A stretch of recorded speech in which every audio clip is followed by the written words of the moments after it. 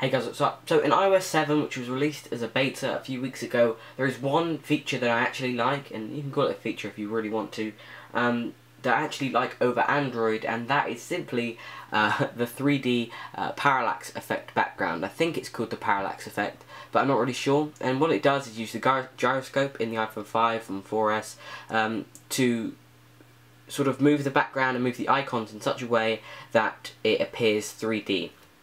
Not a big thing, I know, but I was like, oh, this is so cool, why haven't anybody done this before? So moving over to my Android phone, it has just a pure plain background and it doesn't move.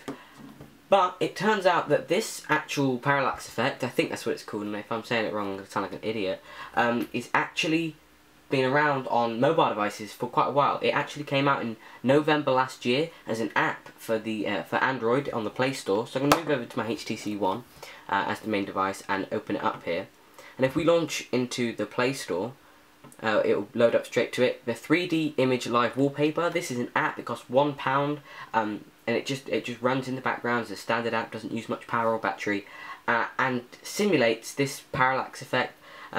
But on Android, which is awesome. So I'm going to open it up here and show this little iPad thing going off in the background. It's iOS 7 updating, and we can go into settings and we can select what image to use. So we can select any Android stock wallpapers you want to use. So we can go through them. There's this one, which is my favourite, which I'll show you in a minute, all the way up to the top. So we'll select this one just to see.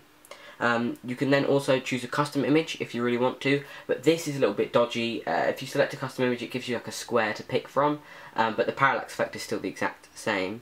You can change the amount of movement that is made to the edges, so you can make the amount of edge reserved for the parallax movement bigger or smaller. You can change the pitch and roll, so tilt and sort of glide sideways, I don't really know what to call. And you can actually change the rotation lock thing about it too, and you can pan the home screen. So so I've selected a image here. If we go back to the home screen, the proper home screen, you can see that we now have the parallax effect, the same as on the iPhone 5, which is awesome, and it looks much better on Android. And this sounds really fanboyish now of Android, but it does look better. The actual amount of leeway you get is considerably more, and it physically looks 3D on this camera. So I'm going to launch back into the app to pick a new background. I'm going to pick the background that I actually pick, which is this one here. So when going back home and it relaunches, as you can see, we have this nice effect again, and it does look 3D. So there you go, that's a quick little video on getting the parallax effect from iOS 7, which as you can see isn't very deep.